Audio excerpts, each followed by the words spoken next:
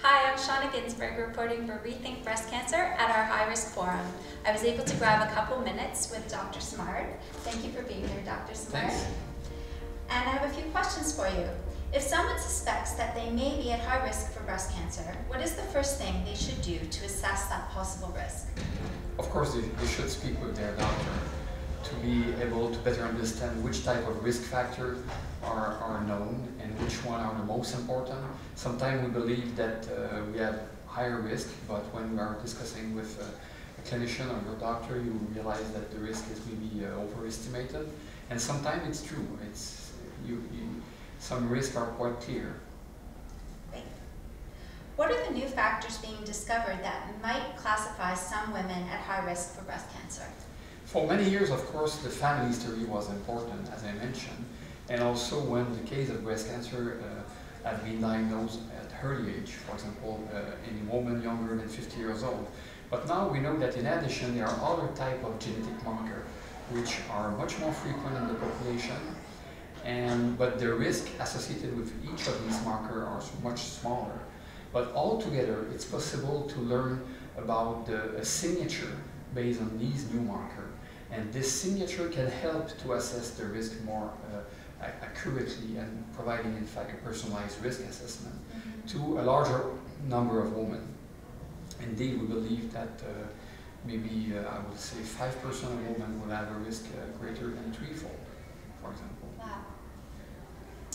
What is the importance of international studies in understanding breast cancer risk?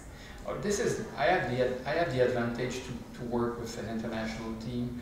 It's bringing 90 studies around the world, 40 countries, and we have the chance to work with large sample set, in fact a large number of participants, which is needed to have the statistical power to assure that the discovery that we're doing are really true. We should add, in other words, if you would like to assess that a genetic marker will increase the risk slightly, let's say 10% increase in risk, 15%, then you really need to collaborate with this large international consortium to have enough people to have the statistical significance in this respect. And we are quite proud, and the advantage is everybody pull together their resources, they share their information, their data, and it's really unique, and I'm proud to be part of such an international team. That's wonderful. Where do you see the future of risk assessment going? The future, let's say in 5 years, we already characterized some genes 20 years ago, like BRCA1, BRCA2. Other genes are now being much more known, maybe few genes, BALB2, CHEK2, and maybe other type of this gene, which increase the risk by 2-3-fold. And as I mentioned previously, we already discovered hundreds of genetic markers which can be used to determine genomic risk profiling. Then, with all this information, with, for example, the blood test or a saliva test, we can detect this genetic risk profile. And this information should be combined with other non-genetic risk factors, like breast density or some lifestyle risk factor, and other like oral contraceptive or number of kids and age of menopause. And all this information will be integrated together in a risk prediction model. And this risk prediction model is there to evaluate and assess the risk more accurately. Then bringing all these markers, all these factors together and giving just a simple assessment of the risk, then the doctor can speak and share decision making with her patient, and to be able to propose the best intervention, which is the best approach, the most sensitive technique, and also the timing, at which age they should start the surveillance, the breast cancer screening.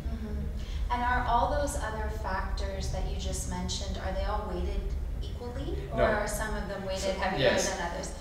Some markers are playing a role a little bit more significantly. For example, there is a group of women, a small percentage has a breast density, which are in highest category, and this increases the risk significantly.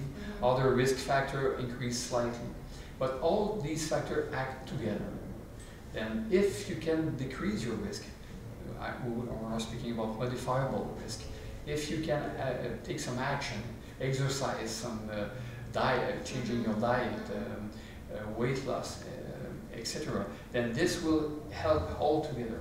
And it's important now, currently we are working on this, it's important in our project with our colleague at the University of Cambridge, is to develop this type of risk prediction tool which will be able to weight all these risk factors and integrate this information to provide just personalized risk assessment. Wonderful. Thank you so much for being here. Thank you. Thanks.